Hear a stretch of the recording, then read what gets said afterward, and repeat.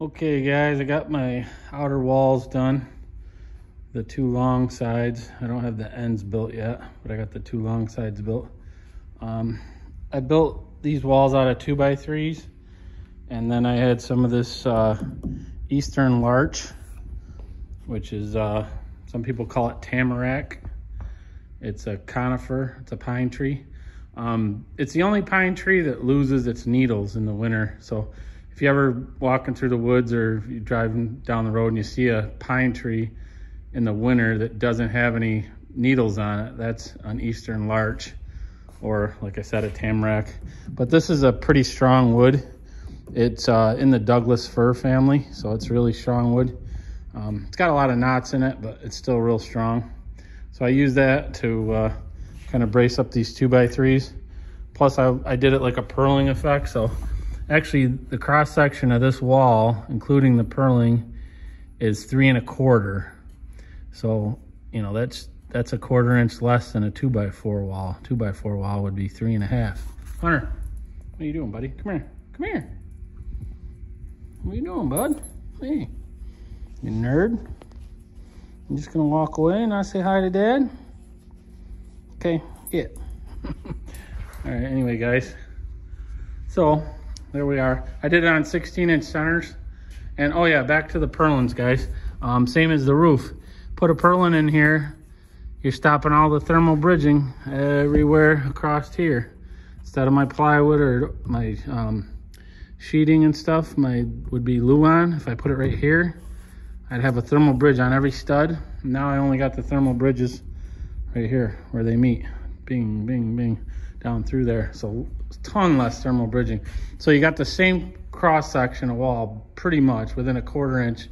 Yeah, this wall will way outperform a straight 2x4 wall.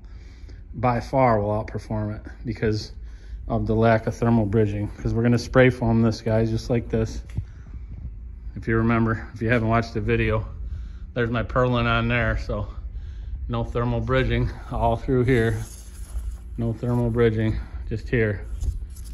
So, and guys, I didn't put a bottom or top plate on it. So when I stand these walls up, there's gonna be no plate here to block, you know, to have a thermal bridge between the inside and the outside.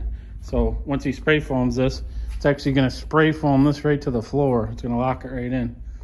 And there is one top plate on the top of this roof system. So I did not put a top plate on these walls. I'll use some metal brackets to tie it all together. And then when Kyle and Logan come in to spray this, they will spray this wall right into that 2x4. So that will tie it right together between my strapping. And that actually saves weight because I don't have a top and bottom plate on these walls. That's gonna save quite a bit of weight. It's gonna save money because lumber's ridiculous right now. A 2x4 is like pushing $7, which is insane. I got a deal on these 2x3s from a friend of mine, New Haven Lumber. So he gave me a good price on these 2x3s. Stuff he's had older stock because, like I said, prices are crazy. And these walls are 6 foot, guys. So I'm only like 5'9" and a half. So I want this trailer to be as low as I can. So I made it 6 foot. So I'm gonna gain 1.5 inches of headroom with that top plate. So it's gonna be 6'1.5" feet. So that'll be good enough to get in there. And then when you figure this, you know, I got 19 inches from here to here. So the middle is gonna be super high, but the edges will be, you know, still above my head. So that's where I'm at. I gotta stand these walls up, and I built these walls too. 6 foot, I can get it out my shop without screwing around too much with taking the wheels off and stuff. I can drive right out the shop with the walls up. I can't put the ceiling on. So I could stand my walls up and maybe get it spray foamed, maybe wait to put the roof on and then spray foam it so it ties it all together. But at least I can get my walls up inside the shop and then pull everything out probably and put the roof on it. So that's what I'm doing. Thanks for watching, guys. Oh, one more thing, guys. I actually nailed this wall to the trailer because my trailer is perfectly square. So I just nailed these with little finishing nails. I nailed the first wall down. nailed my second wall. So as I was putting these purlins on, everything's nice and square. So I didn't even have to worry about pulling diagonals and stuff because I went right off the trailer because the trailer is perfectly square. So I just went along and nailed, you know, every other one. Every 32 inches, I just threw a couple nails in there. Little tip for you, made it easier. This thing's rock solid, it's not gonna move while I was putting those, because now that I got all those purlins on there, and I countersunk these screws a little bit, as you can see with that bit that I got, so nothing's gonna hit there. And this thing's pretty rigid now with this Eastern Larch. This is a 3/4 inch by 4 inch. I ripped it down. I planed these boards down. I probably got some footage on planing it down, and I ripped it in on the table saw. So, and that started as rough cut stuff, guys.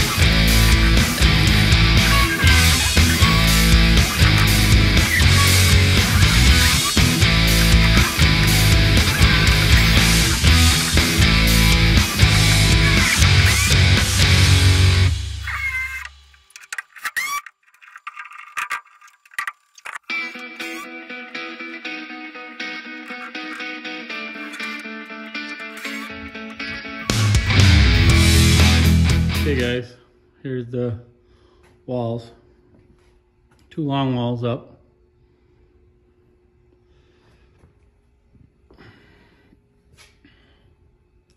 That's where the door is gonna be. It's gonna be a double door, like a French door on the side, guys.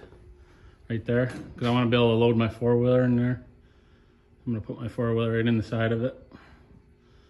And there's my walls with the purlins on them. Eastern Larch purlins. Not too shabby. Those purlins are 2 foot on center, guys. And that's pretty much it for tonight. I'm gonna call it a day. Come out pretty good. That one wall's a little hairy. This one getting it up by myself, but we got her.